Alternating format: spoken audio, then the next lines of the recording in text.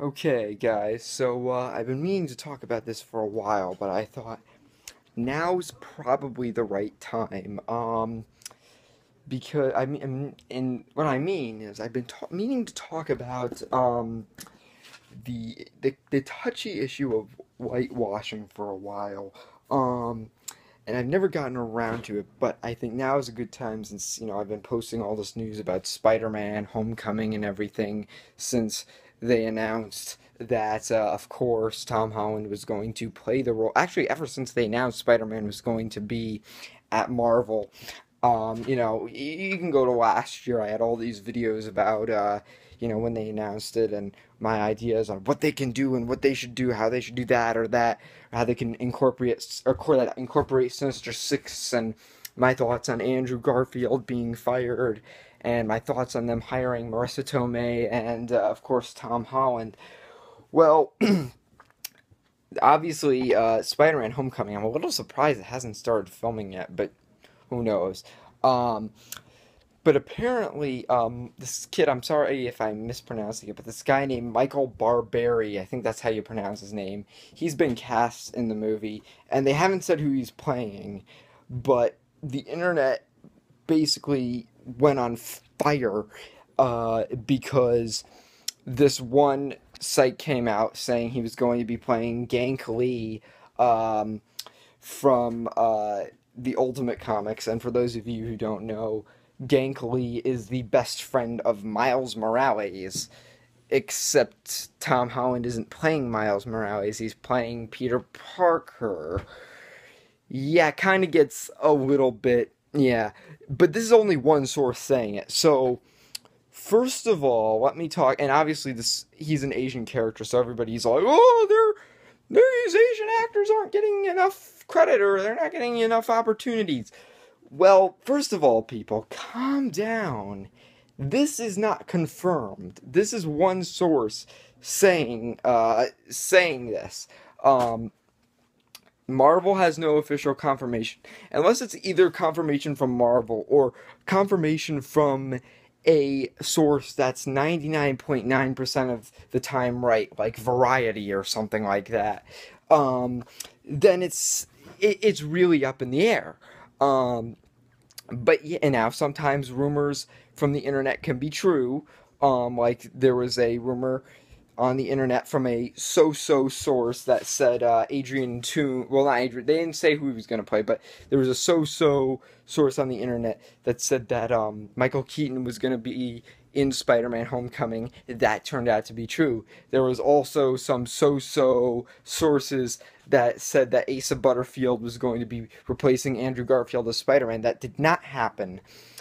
So calm down. Now, my personal thoughts on whitewashing as a whole. This is not the first controversy Marvel has faced in terms of whitewashing. The last, first of all, one really big thing, which I should address, is what happened earlier with a film coming out this year called Doctor Strange, obviously. They cast Tilda Swinton as the Ancient One. Now, I'm a big Doctor Strange fan. I've read the comics for years. And I've read the classic comics, and they're great. Um, but the thing is, the Ancient One, and this was the 1960s, and I kind of see why they didn't get an Asian guy to play the Ancient One, and I know everybody's complaining about it, including George Takei, but the thing you've got to consider is the Ancient One was kind of, well, you see, how do I explain this? In the 60s, there was this stereotype that basically any fictional Asian character was written to be this ancient, old, bearded guy who was typically maybe bald or had short white hair and could summon dragons and knew kung fu or some sort of martial arts type of thing. And it was kind of a racial stereotype. And, oh, and they knew magic, and they were supposed to be like the mentor of the story. And it was very often you'd see Asian characters in all types of media like that. And it is a bit of a racial stereotype, and the Ancient One was kind of one of those characters. So for that reason, I can see why they changed the Ancient One.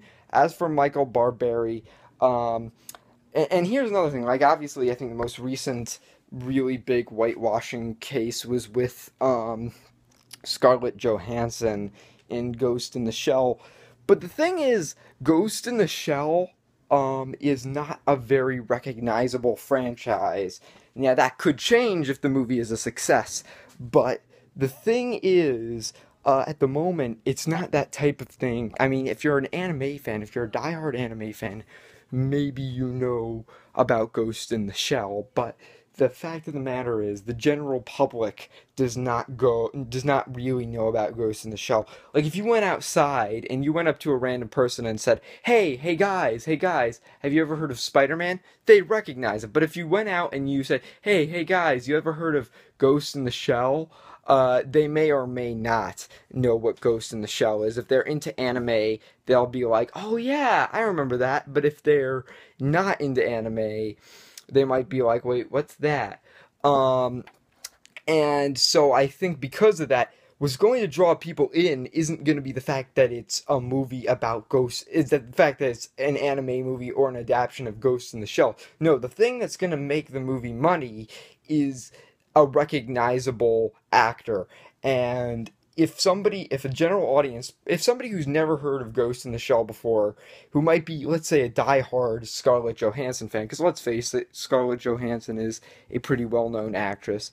If somebody like that sees Scarlett Johansson, sees that she's going to be in this new movie, Ghost in the Shell, they're going to say, "Oh, well, I really like Scarlett Johansson. I really like the movies she's in. I think I'm going to go see this movie because I like Scarlett Johansson," not because they're diehard fans of Ghost in the Shell. I mean, I wouldn't be surprised if 1% of the population is going to see Ghost in the Shell just because they're big diehard fans of the anime. So I think with that, it was that they had to get, a recognizable Asian, well, not an Asian actress, but they had to get a recognizable actress, like a household name like Scarlett Johansson, to try and pull people into the theater. With Michael Barbieri as in Spider-Man: Homecoming. The thing is, and obviously there have been ridiculous things that people have claimed, and most of the time when people say, "Oh, that's whitewashing," it's pretty ridiculous, like the stuff I mentioned, and also with Rita and Mighty Morphin Power Rangers, because first of all, they already have plenty of Asian actors in the movie. They already have a character who's typically not Asian in the original show, who is going to be Asian in the movie, who's playing one of the lead roles. So you can't say that they're not giving Asian actors, in that movie, not giving them an opportunity. You can't say that. And then also Rita Repulsa in the cartoon, well, not in the cartoon, in the show, number one, was played by, the only reason she was first played by an Asian actress is because it was adapted from Japanese footage, and also the actress who played Rita Repulsa for the longest time was a white actress. And also Rita Repulsa, the character, is not from Asia. The character is from space. The character is an alien. But in terms of this case, with Michael Barbieri, now again, calm down, guys, because they have not confirmed whether he's Gank. But if he is Gankly, okay, I can see in this case, I can very much see what you guys are upset about. Because personally, I believe that they should save him for Miles, because the reason why everybody likes Gank, the reason why he's such a great character, is because he's best friends with Miles. And he and Miles work really well together. That dynamic just doesn't work with a character like Peter. And also, I don't think, like with Scarlett Johansson, Ghost in the Shell, and I think this is the case with a lot of movies that quote unquote whitewash. The fact of the matter is, you need household names to bring in people to bring people into the theater if it's not a well-known franchise.